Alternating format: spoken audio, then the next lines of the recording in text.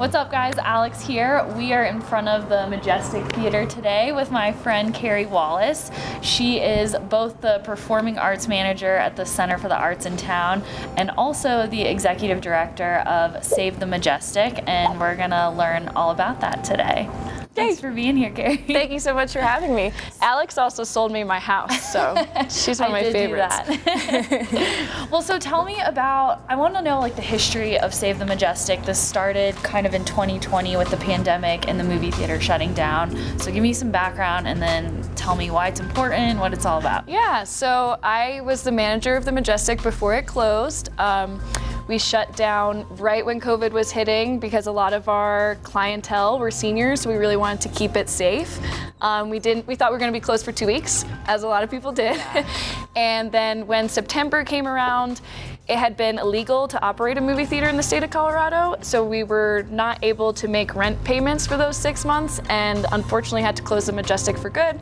So a month later, I decided to incorporate Friends of the Majestic, and then a year later we got our nonprofit status. And basically, we are trying to reopen the Majestic in a way that it'll be sustainable and we can really preserve it for our community so we don't have to lose our movie theater again.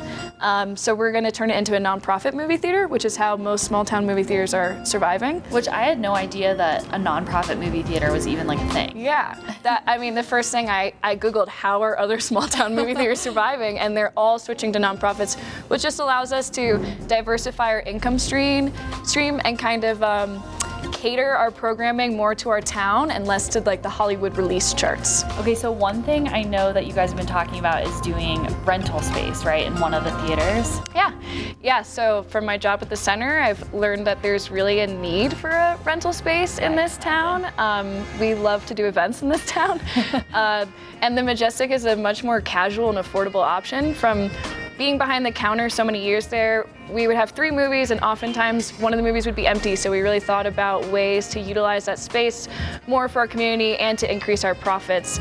So we're hoping to keep Hollywood contracts off of one of the screens and do birthday parties. So smart. Yeah, live stream football games, have fundraisers for other nonprofits, and just have it there for the community to use. I love that. How close are you guys to opening? I know you have like a financial goal that you're trying to reach, and tell us a little bit about your fundraising goals and where you're at. Yeah, so we're trying to raise $300,000. That's about 6 months of operating costs, plus a little bit for any necessary maintenance.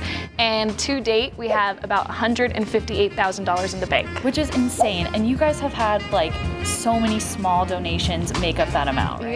Yeah. A high schooler handed me a $1 bill the other day. Oh, which that's is so really cute. Yeah. But I mean, yeah, our smallest donation has been like a quarter, and our largest has been $26,000. Wow, amazing.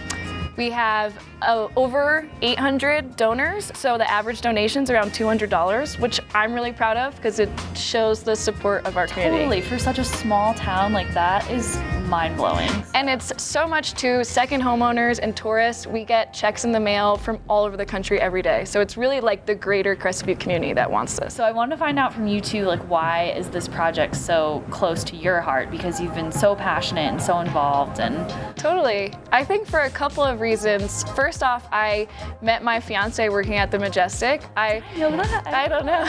So we fell in love working at the Majestic together.